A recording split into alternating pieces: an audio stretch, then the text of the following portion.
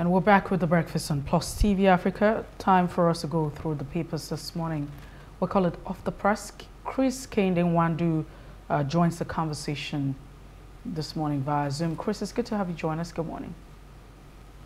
Thank you for having me. Good morning. All right, then let's take a look at the Punch. We start off with the Punch. New Naira notes or new Naira. Governors, parties begin legal battle over CBN deadline. Erufai, Matawale, Yahaya Bello sue. Federal government demand extension. Court backs parties, stops CBN. Buhari from shifting deadline. EFCC naps Abuja bank manager holding 29 million naira new notes. These are the riders you find this morning. Court stops Lagos International Airport concession. Otom Sean's Atiku campaign. IU slams governor or government. Will hunt down 16 Nigerian killers in Burkina Faso. Buhari is quoted to say, really? And people begin to ask, how about those who have killed Nigerians in Nigeria? We thought charity begins at home.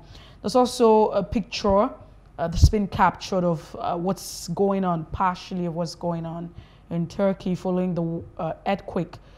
You have underneath that picture, well, mourns as earthquake kills over 2,700 in Syria and Turkey. Talks disrupt Rivers APC rally and destroys vehicle. 613 billion Suko bond or band spends on roads and bridges. That's what the federal government is quoted to say. And Lawan's Supreme Court's victory, daylight robbery. That's what the camp of Bashir is quoted to say. That's the much we can take this morning. Let's quickly go over to The Nation now. We have some interesting headlines on the front page of The Nation. CBN, the CBN's Naira swap issue takes the lead story in the greater space on that front page. Governors ask Supreme Court to halt CBN's Naira swap deadline. Governors ask Supreme Court to halt CBN's Naira swap deadline. Kaduna, Kogi, Zamfara states sue federal government for political parties get High Court injunction to block extension. EFCC arrests bank officials official with 29 million naira and new notes are some of the kickers or the riders rather to that story. 3,500 killed in Syria. Turkey earthquakes.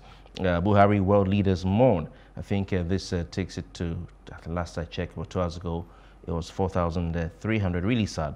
Trial of Ekwe Manu, wife, child, doctor begins. Why NLC opted for consensus to pick leader.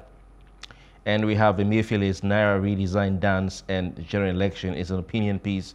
Analysis by Lawan Ogie Nagbon, who's the managing editor of The Nation newspaper. Katsina, Buhari seeks 2 million votes for Tinubu. Terrorists will be defeated, says APC candidate. And the final two stories, Manchina loses Yobe APC senatorial ticket to Lawan. And 391,145 PVCs uncollected in Osun. Worrying statistic there, if you ask me. So the headlines on the front page of The Nation. Well, we take our attention to The Guardian. Court restrains Buhari CBN on February 10th deadline. 3 APC governors sue federal government over Naira scarcity. Obaseki backs cashless policy. Protesters accuse banks of hoarding and selling Naira notes to politicians for vote buying. 14 political parties threaten to boycott elections if Naira redesign cash withdrawal policies are cancelled. Nasima, CBN should have introduced 5,000 notes, not redesign. Wow. I mean, we could just hear a lot of things going on. Mbaka spits fire over Kanu, Naira redesign and fuel scarcity. And just before we move away, you have a Katsina attack. Death toll may exceed 100 as government urges residents to confront terrorists. NIPC moves to improve FDIs, reduce Nigeria's appetite for loans. That's not going to happen. That's how much we can take on The Guardian. And a very final one is Daily Trust with these headlines. Naira fuel crisis could hamper Nigerian elections. World Bank, I think this dovetails into some calls for the election to be extended, and then some people pointing at what the the head of INEC is saying, had said last week with logistic challenges that may be faced by the electoral umpire. Well, the riders to that, Kaduna, Zamfara, Kogi, sue federal government, CBN as court stops extension. 14 political parties threaten to boycott poll, and Buhari must act to douse tension. And some of the headlines there, pictures of the unfortunate earthquake and the crisis going on in Turkey and Syria, thousands of lives lost. And caption under that, death toll in Turkey, Syria earthquake hits 3,000. Like I said, last I saw, about 2 hours ago, was that it gone to about 4,000 plus. NAF aircraft loses tire, makes emergency landing in Lagos. AFCC arrests Abuja bank manager for hoarding 29 million naira new notes, and Buhari wants killers of 16 Nigerians in Burkina Faso punished. Yobe North, Supreme Court affirms Lawan as APC candidate. IDP stranded as fire razes 200 houses in Borno camp. 3 soldiers wounded, 6 villagers killed in Benue attack. Kehinde Nwandu is our guest. He's the Executive Director, African Governance and Leadership Initiative. He joins us via Zoom from Lagos, or in Lagos. Chris, good morning to you. Let's start off with the Yobe North senatorial seat. I think the Daily Trust Paper captured that on its front page. What are your thoughts on the Supreme Court ruling? The one concerning Lawan? Yes, exactly. Well, it is what it is. The Supreme Court is the final bus stop for all judicial litigations in Nigeria. So, as they always say, once the Supreme Court gives a judgment, then the only thing that is left is to appeal to God. So, in this instance, the Supreme Court has spoken, and that is what it is. They have their reasons for giving this such judgment. There has been a lot of discussion concerning what the Electoral Act stated and what the Supreme Court said. But for me personally, with some of the judgment coming out from the Supreme Court now, I'm just looking at the Supreme Court as the weakest link in our democracy. I'm not saying judiciary now, I'm specifically saying the Supreme Court, because there are some of the judgment that it has handed out of recent that a lot of Nigerians just looking at how possible it is. Because if by the provision of the Electoral Act, there are instances where it states that a candidate cannot pick up 2 different forms at the same time. You cannot be contesting for the president, pick a form for president, and still want to also be contest for governorship. And this is what has happened. And there's what is called precedent in law. Once a judgment has been given, then what other suit that follows along that line to toe that line. And that is what happened. It started with that of, I think it was Umahi, either Umahi or Akbabi, I can't remember which one that came first, that had that judgment from the Supreme Court. So any other subsequent case that is solely related to such, it go the same way, and that is what has happened in that of Umahi, Akbabi, and now the president of the Senate, Ahmad Lawan. And that's what it is. There's nothing anybody can do. The thinkers can only go and pick their hoops by Senate President is now in the joyous but funny enough, I remember vividly after the judgment of the Court of Appeal, which was in favor of his opponent, he came out saying that he's no longer moving further, or he's not going to challenge that judgment of the Supreme Court, and he has handed over everything to God. But probably when he saw probably when he saw the judgment in favor of Umahi and that of Akbabi, he felt that he has some chances, and that is what he took, and that is what it is today. What about the fact that this has been, I mean, you're talking about Supreme Court and then the details of, Lawan's emergence. You've also talked about, what's his name again? David Umahi and all these candidates, I think, and Akbabi to that list, and all these candidates that purchased presidential forms from their parties and contested the party primaries and then popped up in senatorial elections in their states. But quickly, a follow-up before we move away from this headline. The Supreme Court was clear that there were technicalities on which grounds they ruled in favor Lawan, the Senate President, and it says that the appellate courts, the lower courts, were wrong to have given their own decisions, in favor of Machina, even though there was a split judgment between the 5-member panel at the Supreme Court led by Lord Honorable Justice Santos Nwenze. But what the majority decision held is that Machina ought to have commenced his suit by a writ of summons, going by the allegations of fraud against APC in transmitting Lawan's name to INEC, that he didn't start his suit by a writ of summons, and that's a technicality. So can we give it to the Supreme Court that, okay, they have gotten the decision right because of this technicality, which is law? I cannot, in law, you don't just jump into judgments. You must read the whole judgment by a lawyer to be able to get informed decisions. So I cannot just take a paragraph from what you've read and now start alluding some kind of decisions to what the judgment. That is not what we are taught in law. So until I read the whole judgment of the court, as it were, then I can take an informed decision and make statements on that. But as I've said earlier on, it is the decision of the Supreme Court. And as far as the issue is concerned, the Supreme Court is the APC court in Nigeria. And once it's taking a decision on that matter, that is where it ends. Whether it started from the High Court, Court of Appeal, the judgment of the Supreme Court is the Supreme. So, and the God norm is the Constitution, as we say in law. And once that, there's nothing in that person. So if it's based on technicalities, then the lawyers of his opponent will be held responsible for that. All right, Chris. But, right, so as I said, the judgment is what it is, and they will have to just. All right, let's take a look at the Punch newspaper this morning. The new Naira and the saga, scarcity of the new Naira. Governors and parties have actually started legal battle over the CBN deadline. And what are your thoughts, especially when you have 3 APC governors suing the federal government? And you know the ruling party is the APC.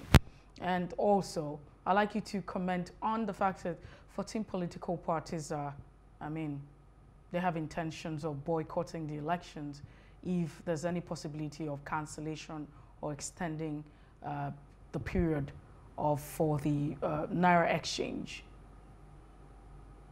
As I've always said, the new Naira policy is a very good policy initiated by the Central Bank of Nigeria, badly implemented. And that is where the problem is. It's the implementation that is causing problem. Because even the CBN Act gives overwhelming power to the Central Bank of Nigeria and CBN to effectively implement policies that it thinks is in the best interest of the economy and Nigerians, and that is so. CBN is within its mandate to what it's doing, but the implementation of these policies is what is giving so much problem there. And I'm so sure you must have seen a video making the rounds on social media just last night and yesterday and this morning of some bank officials jumping the fence just for them to escape from the crowd. That video is all over social media. You can go and check it out. They were using, I saw ladies, even in skirts, climbing ladder of high walls just to jump over the fence of their office from the park to escape. That is the level at which we continue to. And my problem is not the return of the retrieving of the old Naira note. Anybody that have not deposited his own old Naira note in the bank now, well, he's on his own. I personally, I don't think I have more than 500 or 200 Naira note. But the problem is that if I still have the new, that is the issue. The problem is Central Bank not making enough new Naira notes available for Nigerians to be able to access. From what we heard, the Central Bank is retrieving about 2 trillion Naira from the economy, old notes. And we are hearing that they've not printed more than 500 billion new currency. And that in itself is putting so much pressure. Even out of that 500 billion allegedly printed by them, how many at the bank is? When you see the hanky-panky undercut businesses being done by the banks, we've seen instances where, just yesterday, a bank manager, operational manager, was arrested by EFCC for holding 29 million Naira new cash new naira note in the bank. We saw what happened in your state. We saw what also happened in some part of. We also seen instances where the banks themselves are sabotaging the effort of central bank. So with this new, with this restraining order from the High Court in Abuja yesterday, that decision, or it was 4 political parties, I think about 4 political parties that went to court, and they got that restraining order. So it's not just an individual, it was about 4 political parties. Also, about 15 political parties have come together to say that if the central bank extends the deadline of February 10, then they will boycott the elections. So we are now in a serious problem. I think that is something that central bank can sort out. I personally asked me, Mercy Kofi, I will say that we should not extend that. Let us stop the issuance of this old naira note. Maybe this one, that will make the banks to release the money and make the central bank also print more. They come up with a policy that individuals can pick up 500,000 and for private account or individual account and 5 million naira. How come now they came up to say that, in fact, they stopped at the point of banks from issuing out new naira notes across counter. Then now last week they came up with another policy of 20 million naira. That shows the somersault in terms of policies, that this central banks doesn't seem to get it right. And I've said it the day that Godwin Emefiele decided to become a politician rather than a banker. That was the day he lost it. But as it stands today, except there's any other order from any court in the land, which probably might come from the Court of Appeal, then this restraining order by the court have to stand. That means that by the 10th of February, 12 midnight, then the issuance of naira notes would be a thing of the past. So, all right. Yeah. If I mean, looking at that scenario now, so we're going to have. I mean, the CBN had also said that it would be okay to take this old note and get to the bank to deposit this money.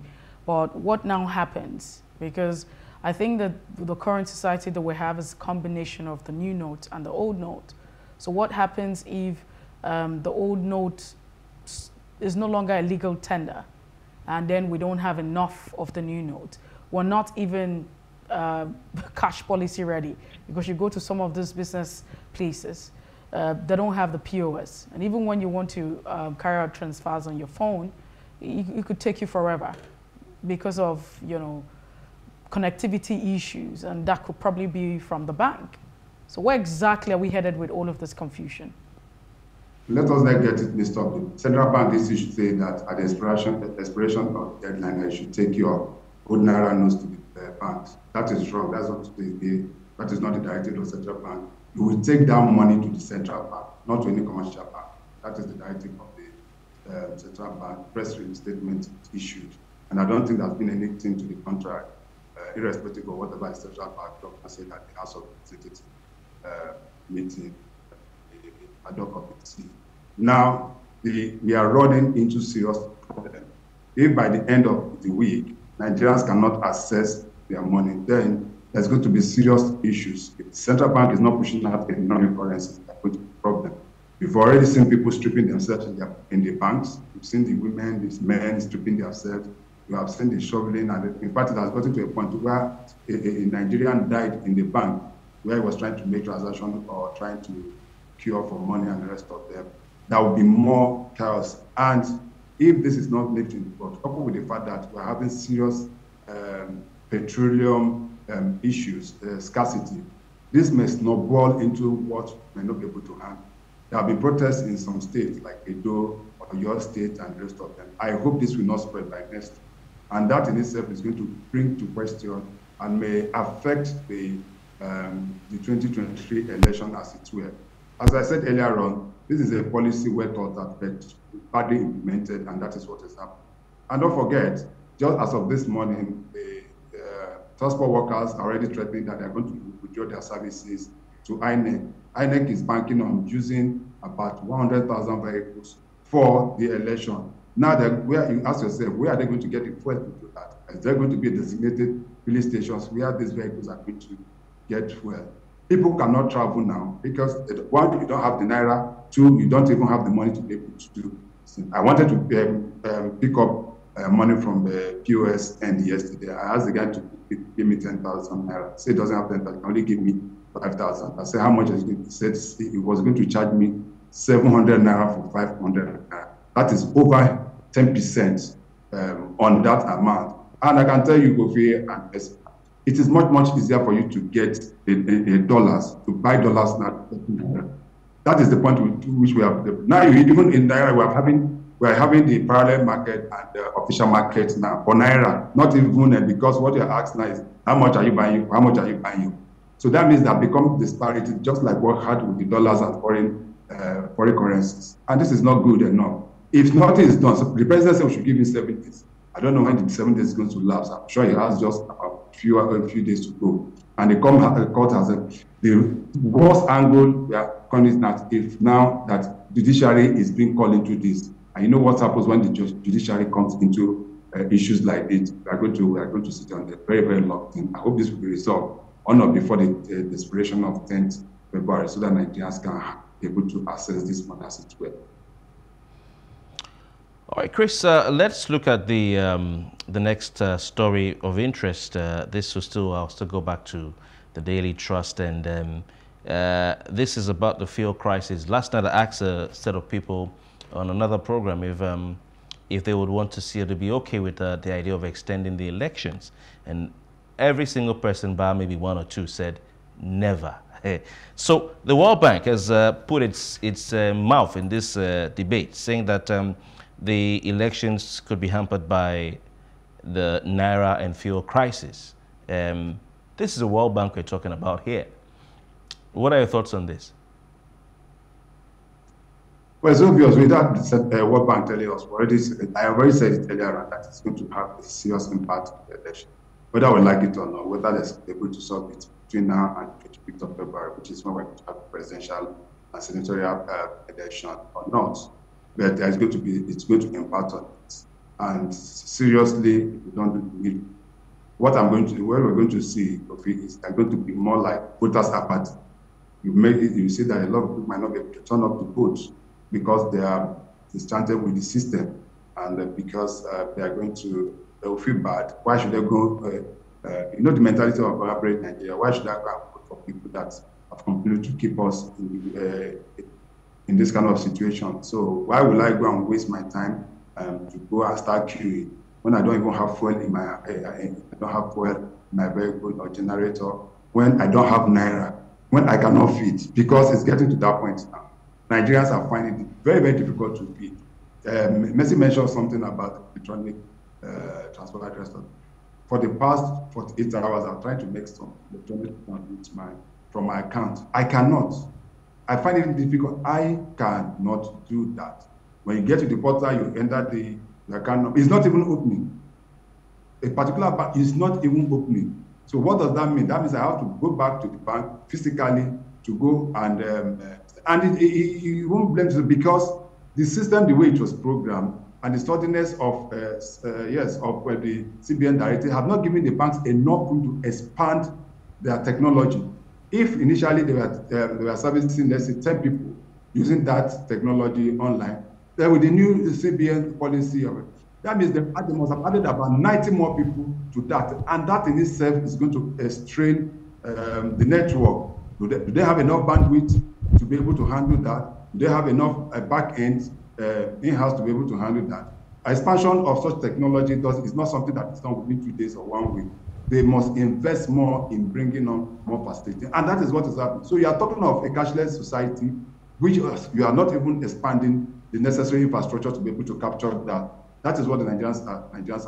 And you people talking of the average woman that sell akara on the road, the one that sell agbalumo, the one that sell a vegetable.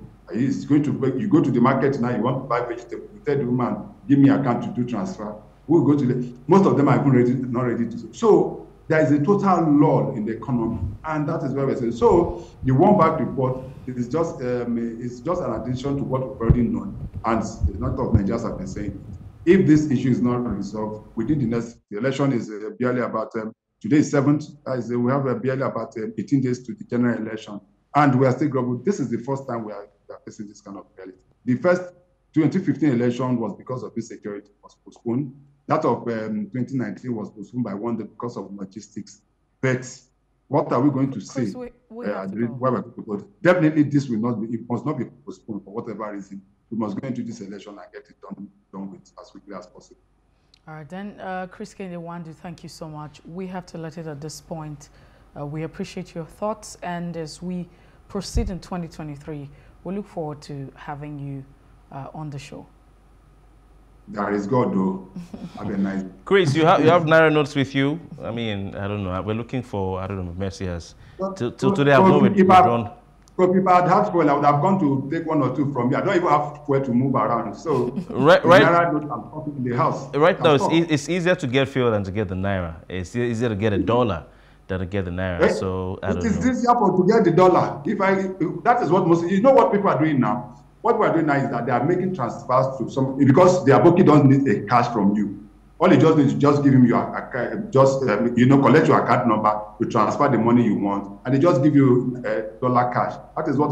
But are you going to spend dollar at the market to buy vegetable and rest? That is where the problem is. Okay, that's a very valid question. Chris, thank you for your time. Thank you very much. Have a nice day. Chris Kehinde Nwandu is Executive Director, African Governance and Leadership Initiative. Well, that's the size of it. We take a break, and when we return, we'll be looking at our first conversation right here. 14 political parties are threatening or have threatened to withdraw from the race if there's an extension. I mean, so you have those who are for and those who are against this policy extension and what have you. That will be the crux of a conversation when we return. Please stay with us. Good morning.